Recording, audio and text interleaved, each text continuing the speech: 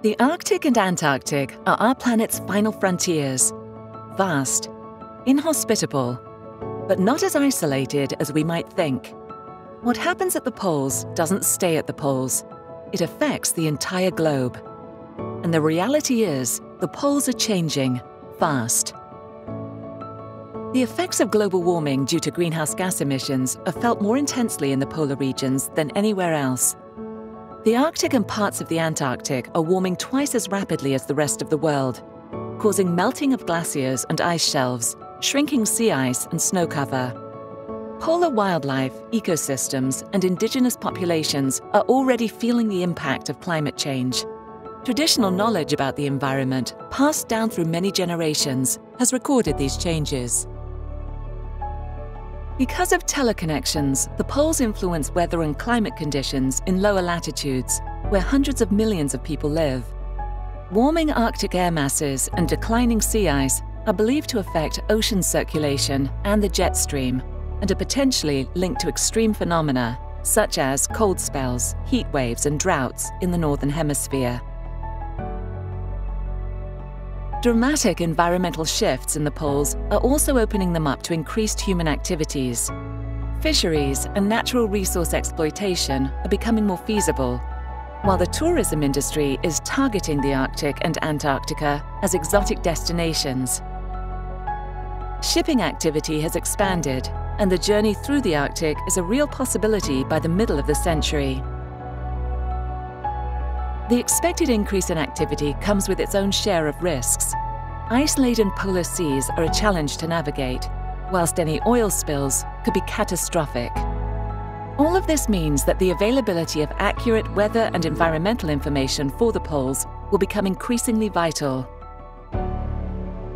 Outside the polar regions, reliable forecasts based on decades of research inform a broad range of decisions.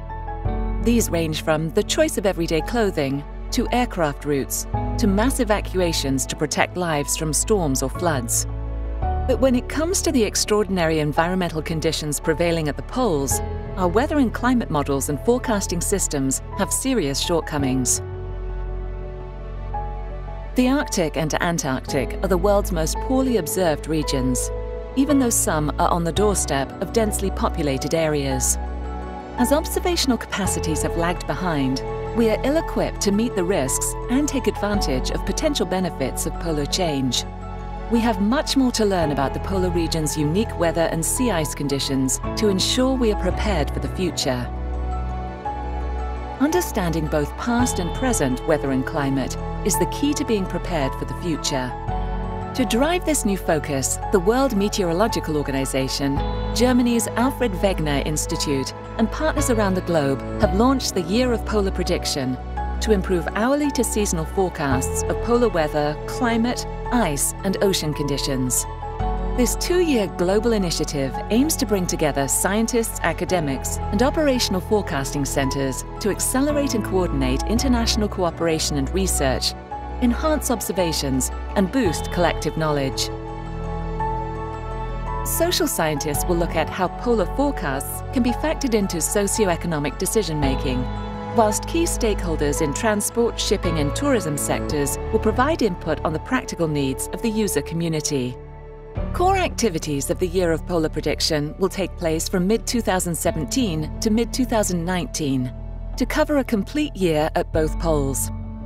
During special observing periods, researchers and agencies will deploy additional buoys in the ocean and on the ice, launch more weather balloons from meteorological stations and research vessels, coordinate aircraft and satellite missions, and install new automatic weather stations in polar regions. Observational data will be shared via the WMO information system, allowing operational forecasting centers around the world to receive the data in real time to feed their forecasts. The science and technology improvements developed under the umbrella of the Year of Polar Prediction will both strengthen our physical understanding of the Arctic and Antarctic and provide the foundation of better observational and predictive systems for the future. Through improved cooperation and understanding, we can protect our planet's final frontiers and chart a safer, more enlightened and sustainable course through uncharted territory.